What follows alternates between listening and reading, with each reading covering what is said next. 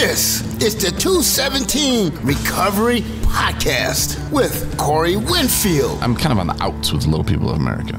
Oh. So I tried getting on a dating site once, and they would not let me on there because I am not a little person. And co-host Marney Winfield. You're tapering yourself down from your hangover or whatever. Oh no, when that started rolling into a whole another entire day of drinking, it just didn't stop. It is the 14th of May, 2022. My name's Corey Winfield. My name is Marney Winfield. This is the 217 Recovery Podcast. So inappropriate.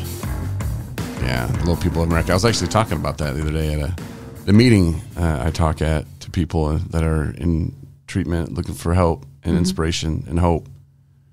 And I deliver. It was told to me that apparently the week before I had made a reference to making a cake. Mm-hmm. And two people come up and they're like, yeah, I've been thinking about that the whole time, and I even mentioned it to this so-and-so, and I'm like, okay, I don't know what you're talking about. And then another guy came up and he's like, yeah, we had an NA meeting, and I told that to the NA guys, and I told them it was from the 217 people. Like, all right.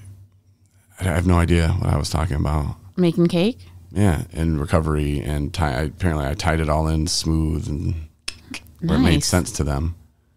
But I don't remember what the hell it was. You're that good, huh? Yeah. I guess. Do you just like black out and and do open talks? No, but the other guy said, have I seen you on TV before? I said, no, not yet. A couple days. But he's like, man, you remind me of the stand-up comic. I was like, really? He's like, yeah.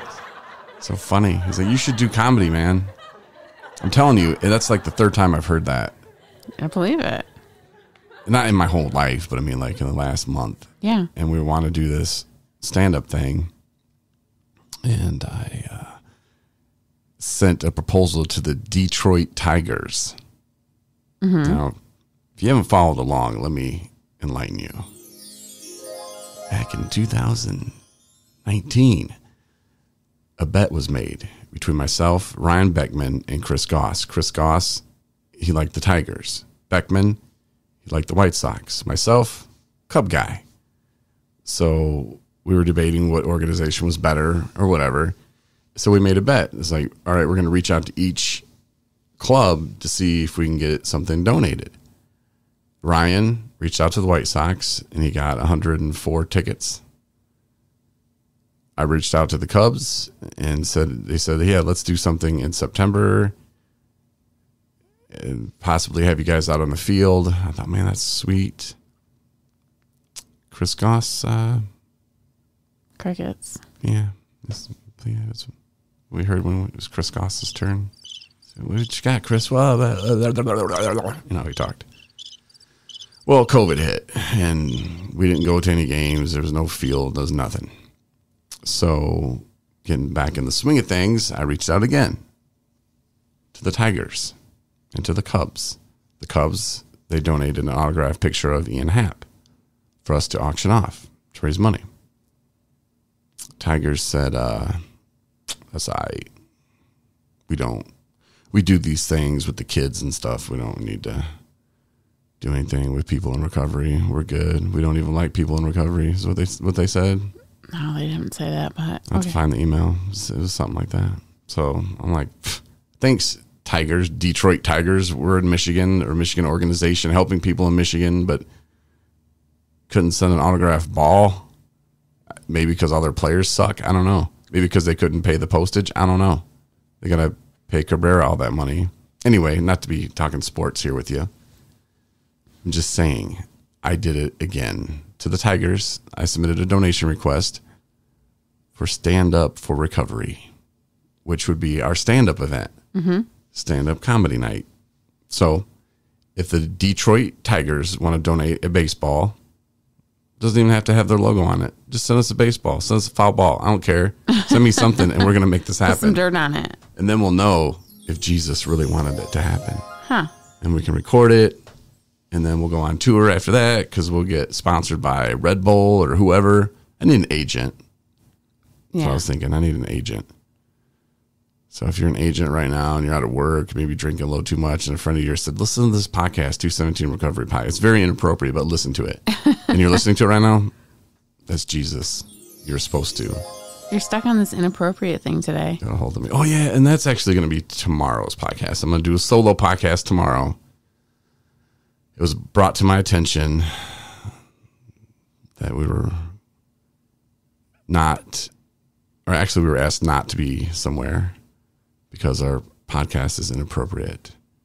And Tyrone and I did not have the credentials. I wish I had that that fancy music, that hoity-toity music, as they call it down south. Yeah, so I'm going to do that podcast tomorrow. It'll be fun. It'll be interesting, and I'll play some audio from their meeting, and you're looking at me like, oh my God, Corey, don't do this. I'm a little worried, but it's you okay. Should be. No, you shouldn't be. But it'll be interesting for sure. Yeah. How did Eminem say that? Put me on blast on MTV. Hee hee. Yeah. Yeah. Yeah. So that'll be good. But that is tomorrow's podcast, a very special episode. Okay. Called Inappropriate. Yeah, it'll be good. It'll be something for me to get off my chest. I'm going to tune in. You should. There's some new things on our app. New, old. The daily reflections and the 24 hours a day, those readings. Nice. Yeah, around the app. So get the 217 Recovery app, go to Connect, and you'll see them in there. And there's your readings right there on your phone. Just lay in bed, wake up, and read. That's awesome. Yeah, that is pretty cool that they're back. And then there's a video, and I called it Recovery Stories, but I think I need to change it to Recovery Spotlight because it's not really a story. Right. So I'm going to change the name of that. But it's featuring Justin Burke this month. Mm-hmm. And he just kind of talks about how things have changed and his thinking now and the things that keep him sober. And that's under the video section on our app. It's on our website too, right on the main page, and it's on YouTube. Mm-hmm. But if you want to, it's like 4 minutes long. If you want to listen to that, maybe get inspired a little bit. Yeah. You know, Justin did a pretty good job. And on the app, apparently, it's hard to find sometimes. It's just yeah. Well, it's you have to go to videos. Like, don't be confused. I'm thinking, actually, I think that I went the backwards way because I already knew it was Justin, and so I went to I went to underneath him to actually find his video. Oh, so you went to the website? Yeah. Oh. I went to the website. Oh, because I texted you and I said, hey, the video's on the app. And you're like, I can't find it. Backwards. I said, I know it's really hard to find us in our videos. No, I found it right away then on our videos. Trying not to be too mean. I was like, yeah. So if you go to the app, at the very bottom, it says like welcome or home, connect, podcast, blog. The little icons on the bottom that are gray, not very. Can you make those different colors? I can do whatever I want. It'd be great if you could make them different colors. Because right now they kind of just like blur in. Yeah, that's what it was. Yeah, maybe. I'm going to put it on my list. Okay. But watch the video, Recovery Stories, and I'll change it. So by the time you listen to this, maybe it'll be changed, maybe it won't, but it'll either be Recovery Stories or Recovery Spotlight. Probably Spotlight. Okay. So there's some new stuff for people, some new and some old. Like I said, the reflections. There was a flyer that was sent to me, and at first I was like taking notes, like, okay, let me see if we can put this up on our website. But then I realized that I think the reason why the flyer was sent to me because, well, here, I'm gonna show it to you. I'm gonna pull it up on the TV so you can look at it. Okay, so you see the flyer, Carol's Hope. It's down in Southwest Michigan where we just were. I'm proud of them for having the second annual charity golf outing. It's Friday, July 22nd, 9 a.m. registration, Indian Lake Hills Golf Course. It's in Eau Claire, 18 holes of golf with a cart. Whoa, Seeing what I'm seeing. Seeing it. Ouch. Yeah. What? First, they have $100 golf registration for Are you serious right now? individuals. I know, we'll get to it in a minute. But this is weird. $100 for golf registration for individuals, which you have to have a foursome. Or it's $400 for the foursome. Oh, okay. Thanks for doing simple math. That's what it would have been. But yeah, Under the 18 holes of golf with a cart, prizes plus contests. It says, what, honey? I can't read. I'm sad to say that this lunch will be provided with, and adult beverages will be available to purchase. Yeah, that's when I was like, oh. I was like, that's why I think he sent it to me. Yeah. That's Your really... participation supports Carol's Hope, a crisis intervention center in Marion County for individuals who struggle with addiction and substance use disorders. That's just wrong on so many levels. So they don't want anybody in recovery to come out to it? Well, I mean, I don't know. What? Maybe their focus group is people who aren't in recovery that just have money and like to golf. Yeah, but I don't know. It's like that's very obvious. That's that's one of their key points. That, I mean, there's not very many words on that flyer. No. And they made it a point to make sure that people know that adult beverages will be available for purchase. They used ink to print that on that flyer. Ink costs money. How many flyers did they make? They probably could have printed an extra 100 flyers. Maybe not that many, but. All right. Well, I'd be curious about their thoughts on that. You know? Yeah, somebody, I mean, it was obviously put in there. Somebody thought, nope, that would be a good idea because we want all these people to come. And when people golf, they have to get drunk. I really don't know. I really don't know. They might as well put, we're giving away cases of beer. I don't know. They could have said nothing. Right. And had adult beverages available. We're adults. Purchase. We'd have been cool with that.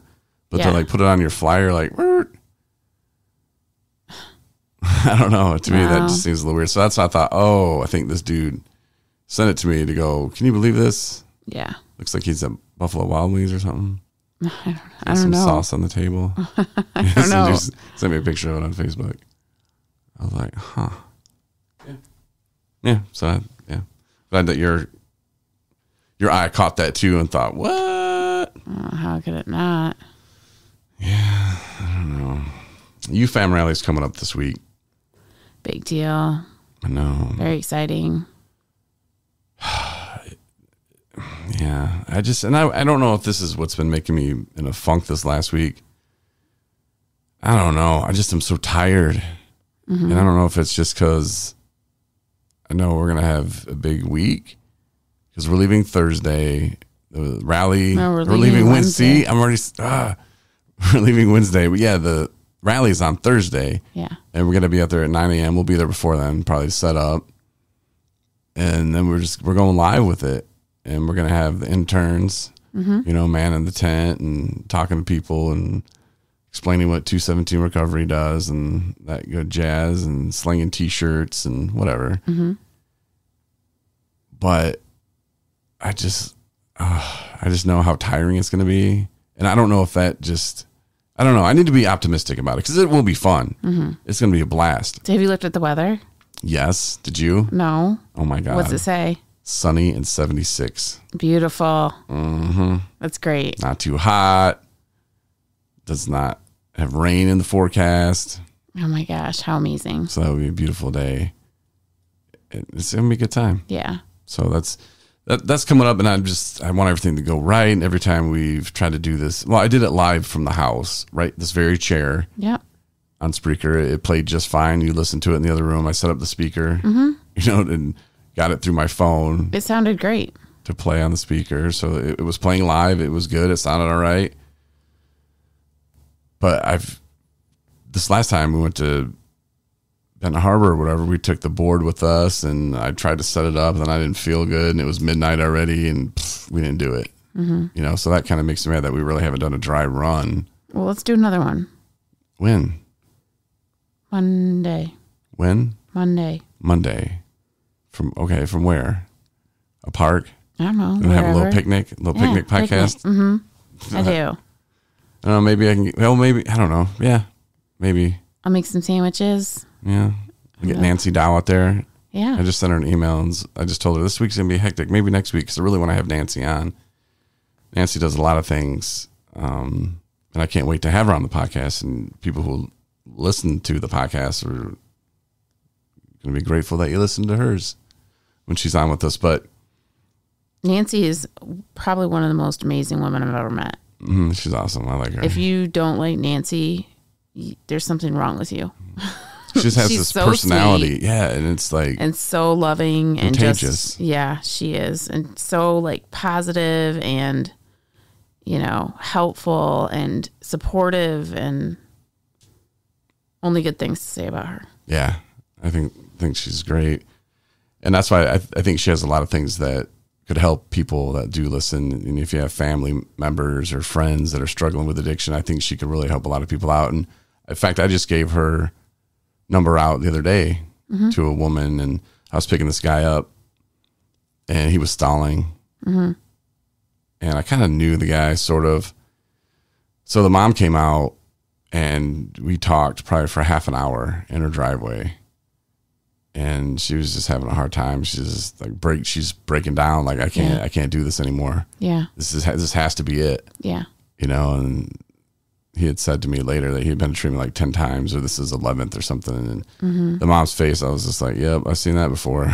Yeah. You know, it comes to the point where you want to help your son, you want to help your daughter, but you've done everything. And I know with my mom, I think it was a real big concern of, am I enabling him? Am I not? What do I help with? What do I don't? I mean, what do I avoid? I mean, yeah. And then it stresses them out. It really does. And it wasn't a goal of mine to stress my mom out.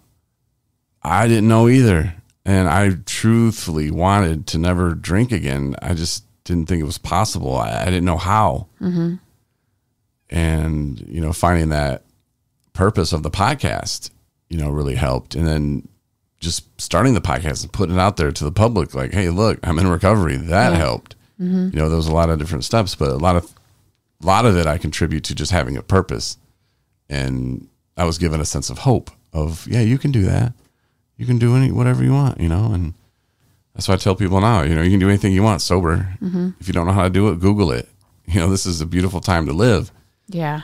What, you want to build a house? Google it. Or maybe Google what you need to do. Right. But yeah, you can do anything. But anyway, Nancy's cool. She'll be on the podcast soon. I promise. Yes. I really do promise. I know I say that a lot, but I really do. I mean, those are my intentions. So, speaking of trips, this woman I took, dropped her off at the detox where I was taking her, and the guy was like, nah, man, like, her Medicare doesn't pay for none of this. And the treatment center was cool. They were like, well, we're not going to send her away. We're going to do what we do.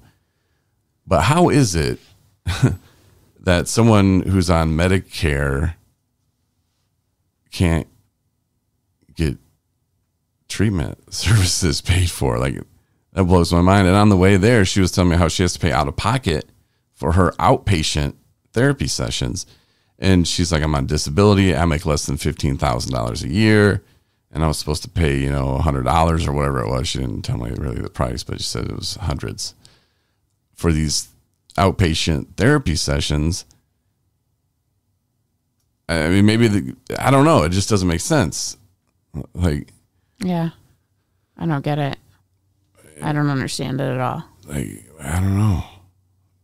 Like, if she had, I mean, because it is a mental health issue, so it would fall under that, right? Like, something bad happens, now are they going to go, oh, well, we should have been paying for that if she just would have had some help, and maybe she wouldn't have done this horrible thing that hurt a bunch of people, you know? Like, do we have to wait for that to happen, or can we just make sure that people are getting the help they need? Right.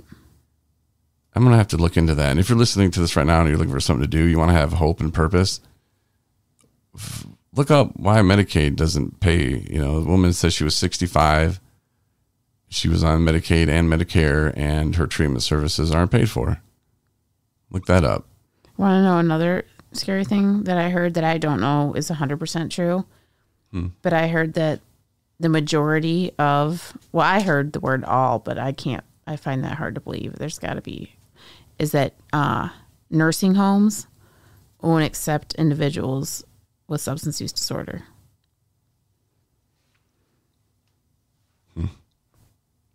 Like active drinking person? Yeah. Someone who drinks excessively. I can see where they wouldn't allow drinking. Yeah. In the nursing home. Yeah, I could see that would be a bad idea, probably. But what if they have secondary issues? Like, what if they can't care for themselves and they don't have family to care for them and they need they need a nursing home? Well, they probably should go to a treatment center, but then their Medicare won't pay for it. Right. Now we're back to square one. Yeah. Yeah, I mean, if you're in recovery, then I think that would be fine. But like if... Yeah, I mean, active addiction. Yeah, if you're in active addiction, then, definitely you have to go to treatment first. You couldn't just be dropped off at I don't want to say old folks home. What do you think the oldest person ever in 100. history who's been to treatment center? 100. 100 years old?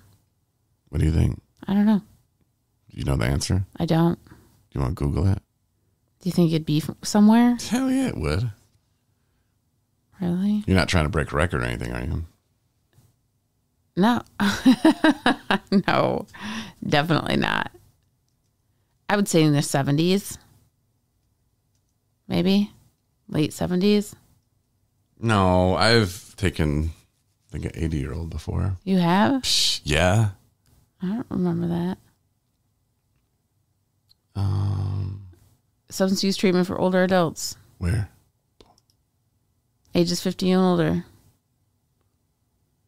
Senior Hope, Inc. Oh, it's in New York.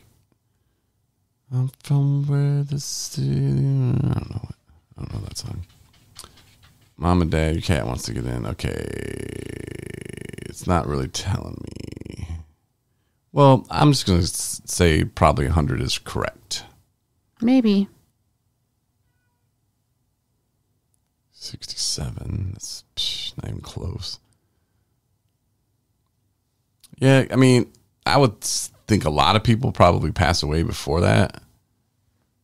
Alcohol kills your liver. Right. Liver disease, blood pressure, and you fall. Mm-hmm. We've all fallen. Well, we'll have to look into that, though, but Senior Hope, Inc. So that's the place in New York. But, yeah, look and see, figure out what's going on with that. Make some calls. I'll do the same. Yeah. But probably not this week. But that did bother me, though. It's like, wait a minute. Like, what do you mean they're not going to cover it? Like, what?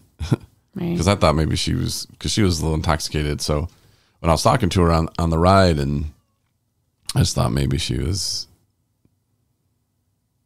confused or I don't know. But when the dude came out, I was like, nah, man. But that was very cool of the treatment center to not shut the door and say, nope, get out of here. Right. I know there are some treatment centers that actually do that very same thing and they just don't care. And that's unfortunate. But that wasn't the case, so I'm proud of them. Give them props. Yeah. I'll talk about them one day. Let me see here. I got a whole list of things written down that I wanted to talk about. And that was it. So thanks for... Now, I want to talk more about my mental health over the last week or so. And I just don't understand. Like, I haven't thought about drinking or anything, but maybe I need a meeting. Mm-hmm. I thought about maybe going to one yesterday and today, but ended up having to take somebody. And then today, I had a family event that was fun. Mm-hmm. So I couldn't, but yeah, I think when I'm feeling that funky way, maybe that's what I should do is just hit a meeting and see what happens, because I'm no stranger to talking at those places. So whatever's inside me, whatever I'm thinking is going to come out, and I do feel better when I leave those AA meetings or NA meetings, whatever they are. Yeah. I don't discriminate. For sure. So I guess I'll start there, but it's just like, it's just the event coming up, and am I stressing? Is everything going to work out right? And what happens if something doesn't? Like, I just got to keep my cool and not yell at people. That's what I'm trying to do too, to help the image. Mm-hmm. I don't need to be over there yelling at people who are trying to help me or help us or whatever. And I'm just worried. Oh, I think it's kind of, well, especially because of COVID, so many things that we had planned were put on hold. And this is the first real kind of big event thing that we're doing, at least since I've been a part of this. Mm-hmm. So, I mean, I don't want to say the word pressure. Maybe that's your feelings and pressure about it, but I think it's going to go great. And I think it's going to be amazing. And there's nothing that could happen that's going to throw it all off. No, I guarantee you we'll be good. Okay, I'll keep positive thinking then. Totally positive. Tell you the 80 things that just flew through my mind that could happen, but that's fine. Yeah, I'm just going to shut up. Just think positive. Think positive. Mm-hmm. Yeah. So you're going to do like an hour? You're going to be the host for an hour? Okay. What hour do you want to pick? I'll do after lunch. Okay. Who's your co-host? I don't know. Can I pick that later? Yeah, but I mean, I'm sure. Yeah, I mean, later is in probably tomorrow or maybe. Okay. I don't know. Okay. If you pick the wrong one, you have to fire them in the middle of the podcast. Okay. I don't know. Because what if you're like, oh, I want Tyrone, and then you just get on with Tyrone. He's taking naps on you because Tyrone gets sleepy. I know he does. He'd be like, yeah, Marney. And you hear him snoring. Yeah. And you're like, damn it, no, I don't want Tyrone. I don't know when I'm going to do my stuff. You don't have like a plan? Well, I do, but I don't. Okay. Because I'm trying to keep it open too, because if there are people that are going to be at the event, like Scott, like I call him Scott Massey, but I guess it's Scott Macy. Okay. So he called me the other day and he was like, hey, Corey, it's Scott Macy. So he did. He didn't correct you?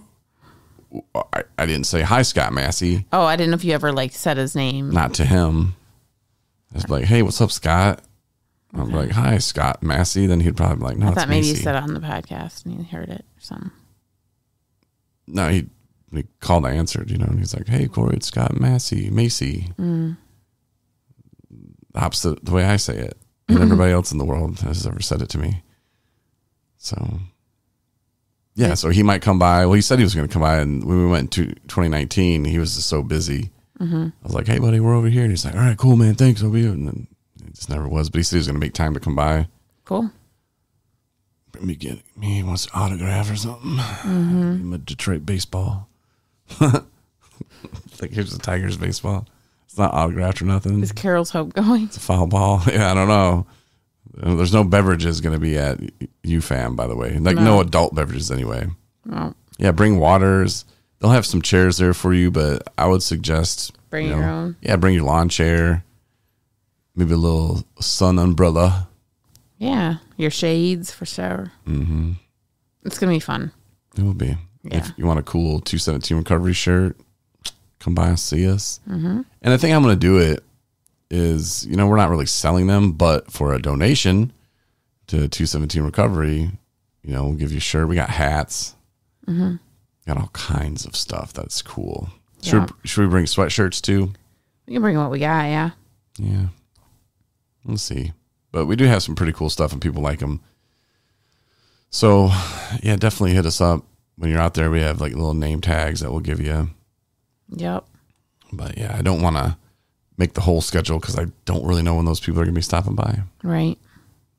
See how I went back to that? Mm-hmm. They used to piss Rob off. Mm-hmm. It's like, you always just circle back around to what you were talking about before. And I'm still confused about what you just said. Say, don't worry about it. Yeah. No, because then I'll keep doing it because I know it made him mad.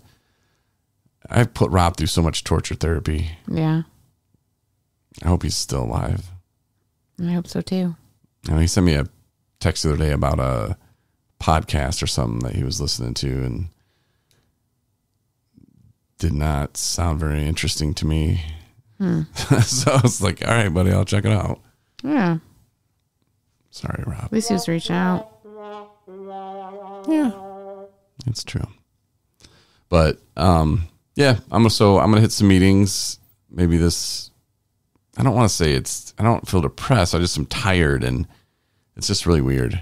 It's a really weird feeling of of what I'm going through. And I just think off. It might just be the pressure that's coming up. I just feel like I'm not getting anything done at all. And I have like this whole, and of course I'm a last minute guy anyway, but I have all these things I need to do, and it's getting crunch time.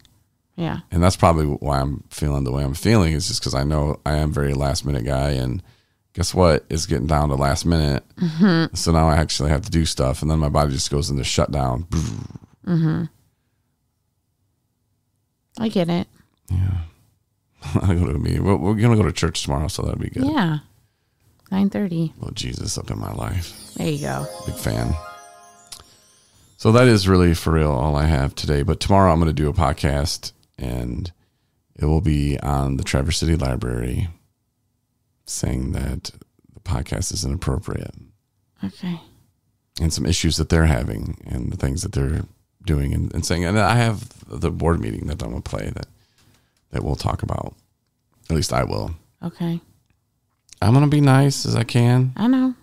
I hope so. I'll explain the whole situation. Okay. And it wasn't really everybody at the library either. It was just one guy. Okay. So, and I don't hate the library. I don't have bad feelings. Right. Just the one guy I can maybe enlighten a little bit. Okay. But he doesn't listen to podcasts anyway. So it's for me. I got you. To make me feel better. So listen for that. Okay. And yeah, check out the new stuff on the app, and we'll talk to you. Well, I will tomorrow. But Marney, maybe Tuesday, maybe. All right. Sounds good. See ya. See ya.